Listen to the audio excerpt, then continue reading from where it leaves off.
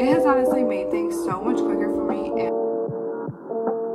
And if you are a graphic designer, SVG designer, anything like that where you are using Adobe Illustrator and you have multiple artboards, I need to show you this time-saving trick. It has honestly made things so much quicker for me, and you're not gonna wanna miss this. Okay, so the first thing you're gonna wanna do in Adobe Illustrator, you're gonna wanna remove the shortcut for Command Q or Control Q. I'm using a Mac, so I'm just gonna speak in Mac words. Command Q quits the whole program. It's annoying. If you know the shortcut for Command W, that closes the window. So if you're used to that and you accidentally hit Command Q, you're gonna be pissed off that you just closed out of everything. You're gonna replace the shortcut Command Q as export. So the reason for this is because most of the other shortcuts are taking up already. I wanted to use something that I never use. So Command Q is what I chose, but you can do whatever you want. Well, let me show you how to do that. So what you're gonna do is you're gonna come up to edit, and then you're gonna hit keyboard shortcuts, switch to menu commands, quit. Okay, so you can see this one's used to be there and now it's not. So you can just hit the X to remove something.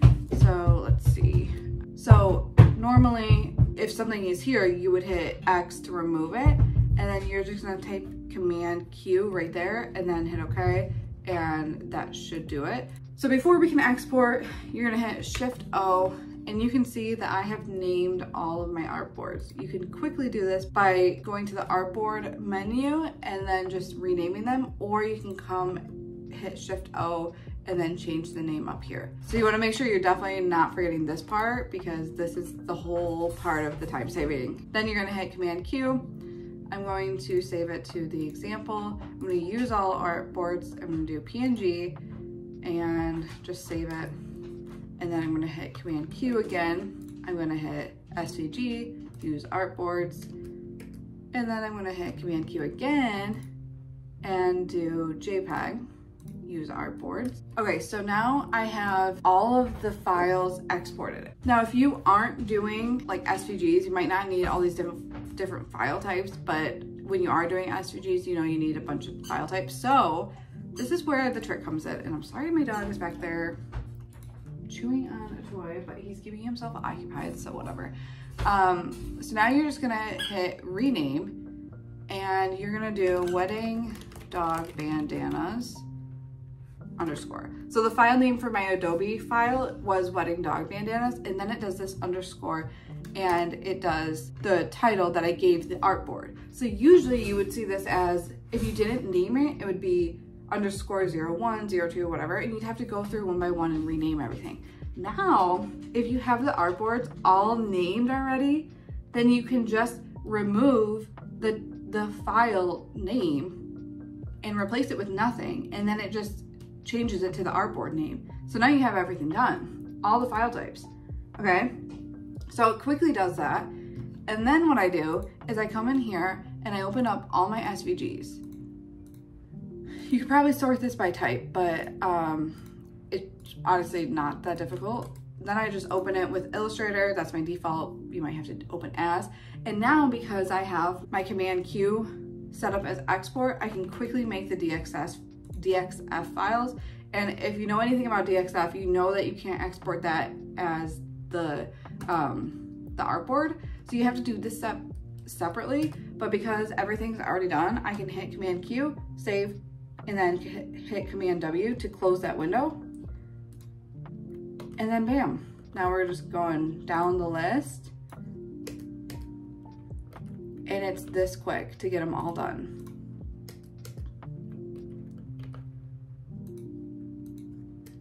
Okay, and in less than 6 minutes, I have all the files exported, okay? Now, since I have those ones separated already, the SVGs, I can hit new folder with selection, make those all, make that the SVG folder. And then what I can do is come up here and search for DXF, and I'm gonna search in my folder that I wanna work in. So that's my example folder. And I'm gonna do new folder with selection. I'm gonna call that DXF. And now I can use the same shortcut, Command W, to get rid of that. Come back here, do .jpeg to get the JPEG ones. And then new folder with selection, PNG, and Command W to close that all again, X out of that. And now I can just come in here and select those ones, new folder, and make those the, oh wait, this was JPEG. So this one needs to be PNG. So now you have a folder that is completely ready to upload. You have to zip it out, obviously, but now you have something done and exported like within 7 minutes, totally finished.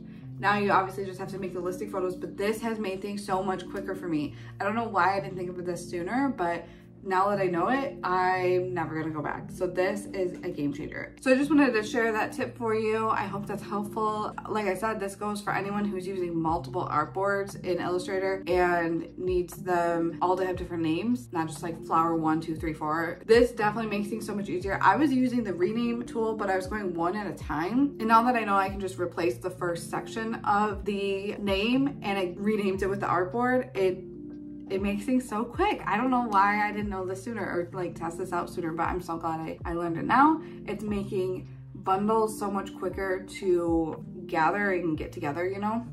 And that Command Q shortcut definitely is a time saver. I've been doing that for a while now, and that just makes things a breeze. It makes creating those DXF files like so quick that I forget what I'm doing sometimes. So that's my little quick tip of the day. I hope you have a great rest of your day, and I'll talk to you next time.